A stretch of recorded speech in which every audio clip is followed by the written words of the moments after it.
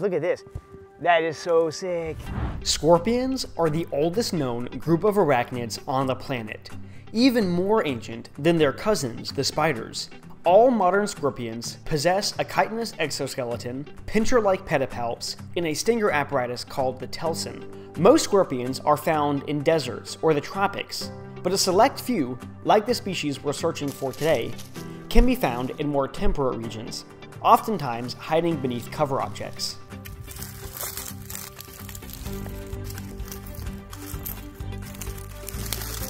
Oh! What's that? Yo, is this an anole? That is a whack anole. Look at that thing. That's crazy. Whoa. Okay, y'all. This is not the bark scorpion that we are looking for, but it is a really cool animal. This is actually a green anole. Green anoles are a native species of lizard here in the southeastern U.S., and they do get their name from their coloration. But you can see, as I hold it in my hand and it heats up, it is literally changing its color before our eyes. That is incredible. When I first caught this, you saw in my hand, it was a brown color, and I actually remarked about how weird it was to find an anole with that phenotype. But it was just color flushing because it was so cold. As my body heat is heating it up, it is literally changing its color. Now, how they do that is actually pretty crazy. They have what's called chromatophores, which are color-changing cells in each of their individual scales. Those chromatophores allow them to adjust their color based on temperature, based on mood, and during the breeding season, the males will often take on a very, very vibrant shade of green. That is a really, really cool lizard. I have never flipped an anole under a rock like that before, but today we're not searching for lizards. We're actually searching for an animal that this anole might eat.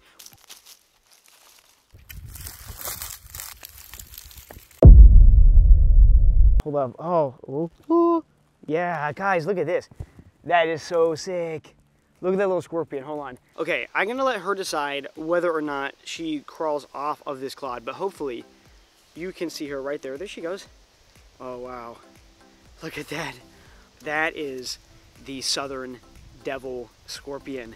What an amazing little animal. Now, I know, right now, you're probably thinking, come on, man, that's gotta be a baby, right? Well, no. This is actually a fully grown adult devil scorpion. This is as big as they get.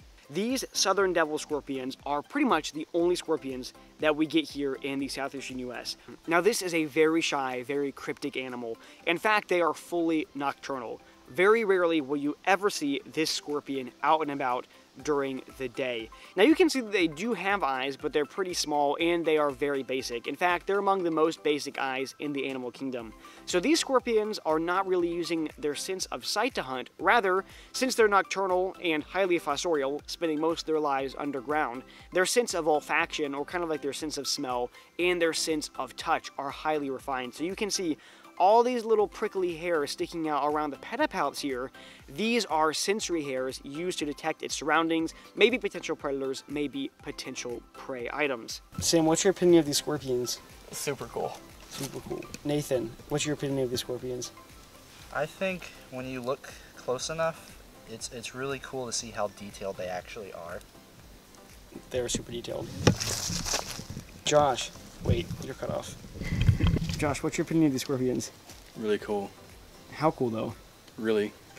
Now, what they're doing when they do come out at night, they are hunting. These are active predators of other small invertebrates. And as scorpions, they do have a venomous sting.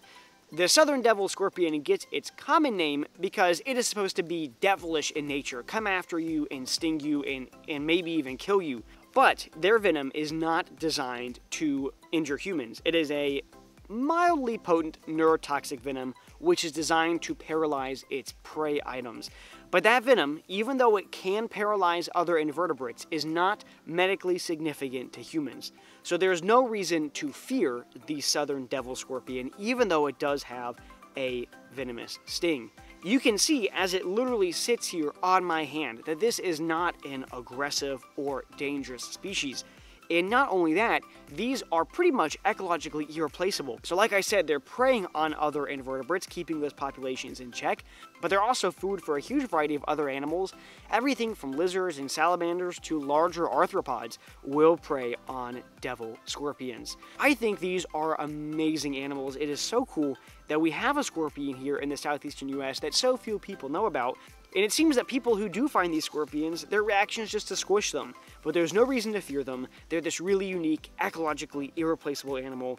And it's been such a treat to see one of these scorpions up close and impersonal. Scorpions are not something I have very much experience handling because it's really difficult to find these where I live in North Carolina. So it's just cool that I get some experience working with and observing these truly remarkable little gems of the invertebrate kingdom. She's kind of a little bit poised to strike right now. She might be heating up, getting a little nervous, so we'll get her right back under her rock. But that is so cool. What an amazing encounter this has been. Here's your sneak peek at the species that will be featured in the next episode of The Wild Report.